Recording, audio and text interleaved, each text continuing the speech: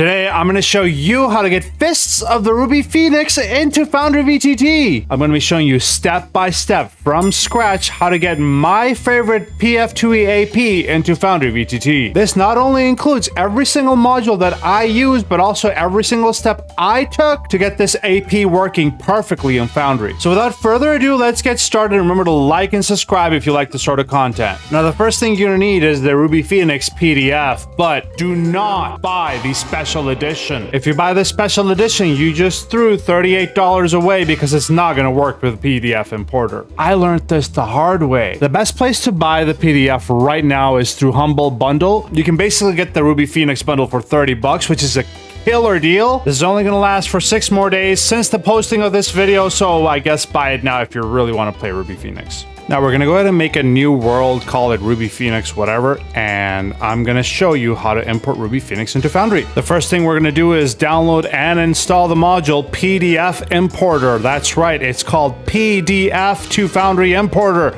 And a couple more Fist of the Ruby Phoenix add-ons and map remakes. I'll show you how to use these in a second. Also, I'm pretty sure I put it in the title of this video, but if I didn't, this is version 12. Version 12 of Foundry. Don't go to 13 unless you think these modules are all updated on 13 by the time you watch this video. Now, what we're gonna do is go to PDF Importer once the module is activated. Choose your first PDF. It should be called PZO90166. You need to have bought this legally, otherwise the PDF importer doesn't work. It's going to go ahead and start importing everything at the top. It's going to take its sweet time, but eventually you'll have everything imported after a few minutes. It's going to give you this message at the bottom. And look at that, you got all your scenes. Some of your actors, not all of them, some of them don't have art.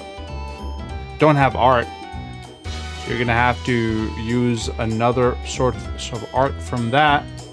And your journal entries. Now, we like the maps, but we have better ones by Calnex. Thank you, Calnex, for these remakes. They're free. Just get the module that I posted earlier, and let me show you how to import it. Once you have the free modules installed, just go to the compendium pack on the right, and there should be a Fist of the Ruby Phoenix map remake. Just right-click on Book 1. Actually, you can click on Book 1, Import Adventure, and it's going to import all the maps in a neat little folder. These are map remakes. Some of these maps are better than the original ones. Some of them are... I like the original ones better, so pick and choose. Lastly, some of the Ruby Phoenix stat blocks are a little so Chaz Saruni did a great job in balancing them, and with the help of some other contributors, has made a wonderful add-on module for this. The module is still a work in progress, but for now you can import the first book by clicking on Import Adventure, and it should have all the rebalanced stat blocks. These also have pictures because I'm pretty sure I have PF2E token packs bought. Yeah.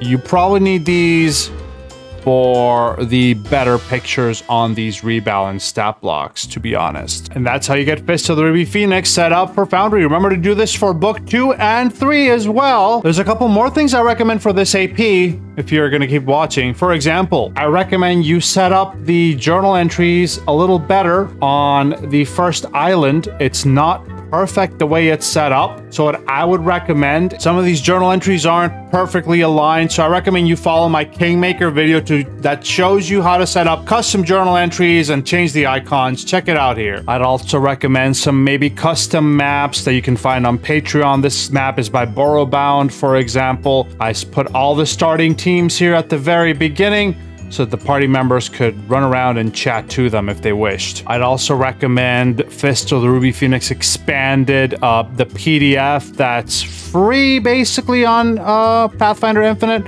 although I would pay the guy because it's actually super useful. PDF basically gives you a bunch of other teams you can add and gives you effectively some improvements to the stat blocks, or basically revise spells to some of these stat blocks, which I don't know if it's covered by the add-ons module, but still, it's still useful, I reckon. It's free, so just grab it. Who cares? Definitely pay him, though, if you found it useful, or tip him, or whatever. Lastly, my personal advice for this AP is go ham wild. You could even TPK your party. It's not going to kill him, after all, especially in book 1, because they've got the feathers and all that. It's a non-lethal fight anyway. You can be as brutal as you want in this module, and this module is already pretty easy, so do some extreme battles. That's it. Thanks for watching. Like and subscribe. Bye. Oh, and watch this video. YouTube thinks you will really want to watch it.